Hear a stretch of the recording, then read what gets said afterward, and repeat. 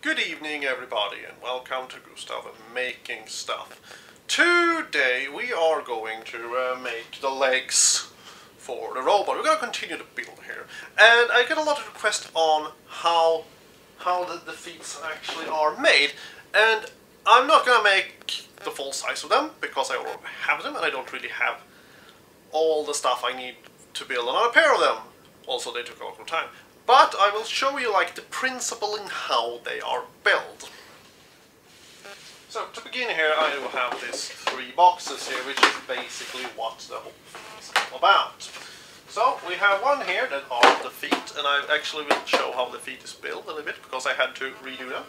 And then we have another box that will be put on there that are connected here in front. And I'll see if I have a pen on me to... Oh, sorry, pencil, sorry for my English. You will put a little bit of a, let me zoom in for you, if you... There we go. You see, here we have a bit of a red thing going on. And then we're going to put on outside here, and we're going to have a bolt there, or we're going to have it there. You have to have it kind of close, so we actually have space, so they will move here, because you see it will jam on here, but on the feet you will see that they're having a ledge there. So you can actually raise them a bit, so you have the space to bend this thing. These are going to follow with you, if you understand. Here's my finger. Well, you probably know exactly what I mean when you call a joint. And now, continue with, this is the foot there, and then we have the lower leg, and then we have the upper leg, which is also, you see, just a box like this, but size of your leg. And that will be placed on top of that. But there are more things to this, due to you see the knee, and also you don't see my own knee when I'm walking. So I'm going to put one things like this inside. I'm just gonna glue it to show you how it's going to be put on. It's gonna sit something like that.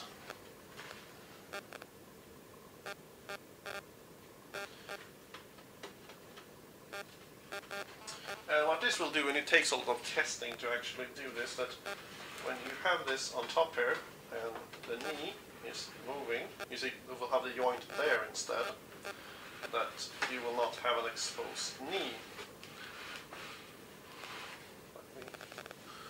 There we go. So you see the knee will not be exposed there. And this is just a concept, you have to do this. It takes a lot of trial and error to do this.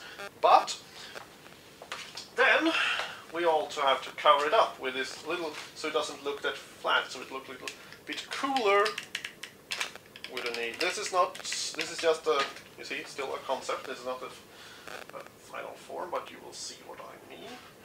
And we can put that, something like that.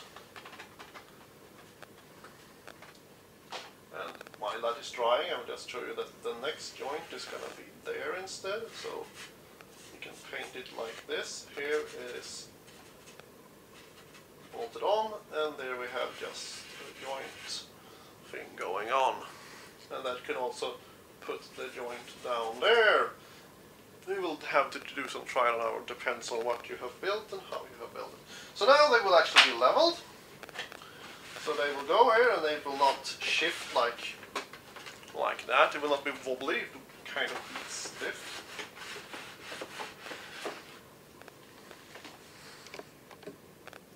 So now you see it bends there, and when it bends the other time it bends over there. So that's the joint and that's the joint. Some robot builders have put the joint in the middle. But then you need to do some compensation there, so I thought this would be a very much more interesting and better solution, where you make a squarey bot. But I'm no expert, so this is basically how the leg has been built. So let's keep on with the foot.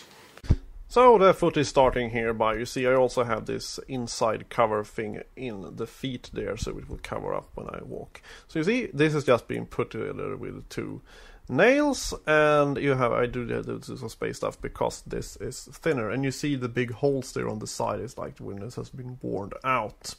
So you see that thing, it doesn't really look, but you see it's angled in the front there, so it actually is angled where my toes start, so it do feel like you're walking in a normal pair of shoes, almost as much as you can feel the shoes walking. You see, I'm doing temporals here because I'm now going to fill up the whole surface inside the shoe instead there with these blocks. You see, I have a little gap in the back of the foot there, but I cover that up later with some more styrofoam. But you see there, and now I put there, and also now we're going to take the shoe here, which is an old shoe, and we are going to take the tape, and we are going to just spin it around to attach the toe. Don't put too much force on this, because then you would be very uncomfortable to wear a shoe.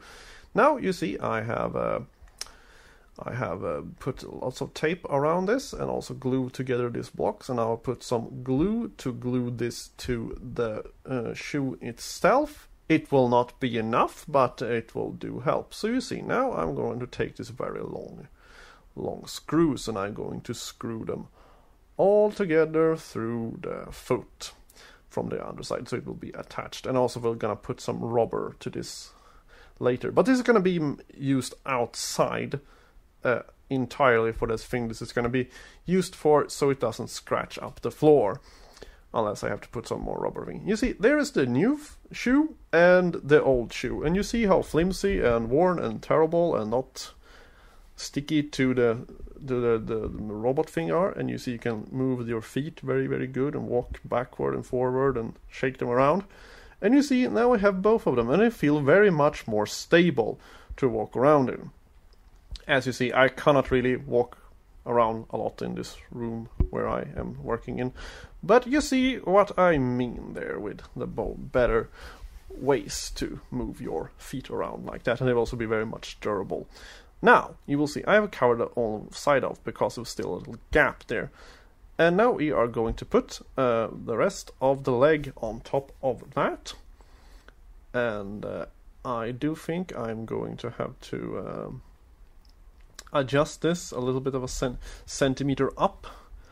And by doing that, we will actually flip this on its side here. But you see, I have put also 4 very long nails on the inside of your foot or your leg, so you see you can wobble it in the sides, because else this will break. You cannot really turn your foot to the side. It might look stupid and feels like counterintuitive, but you do move your feet sideways. And now it also have to be painted gray where I put the metal on, and also where the new little styrofoam blocks are showing. So now I did this after, so this will be, I did a test before this. But now you will see when I'm walking around here. I also put this thing on with some straps around my legs, and also they are strapped like, you know, women's sexy underwear to my pants, so they will be hanging from my pants. I don't know the word for the parts where you can put your belt in front of you on your pants. Anyway. So now you see the legs are, you see they are a little bit bent also due to I have lifted them up, but they will also make them look a little bit more human. So now I'll walk around. You see it's missing its backside. I will soon put another backside on them, but when you're working on them, it's easier to not have them there, because you can get in and out of them very easily. So now I will do some little more advanced movements than more walking. You see, still you can walk from back to the front, and you can also shift your legs and going backwards. This is very mobility tests are very important, even though you have to walk a little bit weird in them, but they still feel like you're walking properly. It would be cool to make a clear pair of this to see how your legs work on it. But also you see I can kick almost, and you see the red underside, and I can lift them and bend them forward and backwards, and on the side you see they actually shift a little bit and do a little dance. So, you see, that is very fantastic. And now we are going to a little bit of part here when I'm going to talk about, you see a lot of stretching things going on here. I will upload a lot more videos in soon, because I have some projects to do. And also I will be very happy for you all people that have suggested and thanks me. And well, I have do some solutions, so I will keep making this even though I go through some little bit of financial problems at the moment, but we will soon figure that out. Don't worry about it.